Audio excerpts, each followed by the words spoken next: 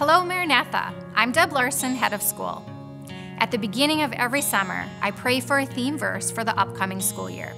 This year, the Lord gave me Colossians 2:7. I would like to read those verses to you from verses 2 through 8 in the NIV to help put it in context. So then, just as you receive Christ Jesus as Lord, continue to live your lives in Him, rooted and built up in Him, strengthened in the faith as you were taught, and overflowing with thankfulness.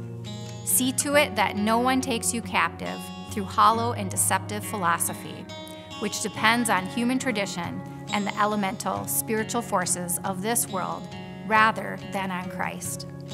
I love how the Word of God references farming to teach us so many life lessons.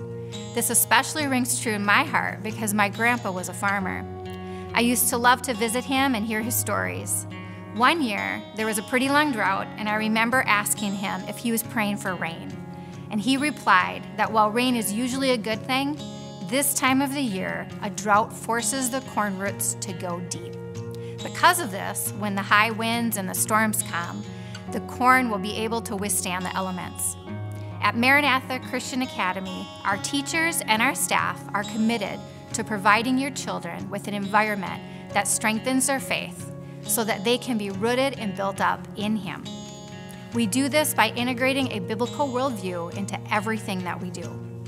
We know that there's going to be times when it feels like the world is in a spiritual drought and deceptive philosophies and human tradition are captivating the culture and the communities that we live in.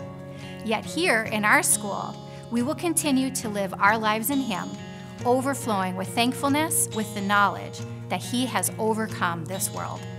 As we start the school year, I want to thank you for partnering with us to provide a rich soil in the biblical nutrients for your children. We are honored to be a part of raising up the next generation of world changers who will remain rooted and built up in Him.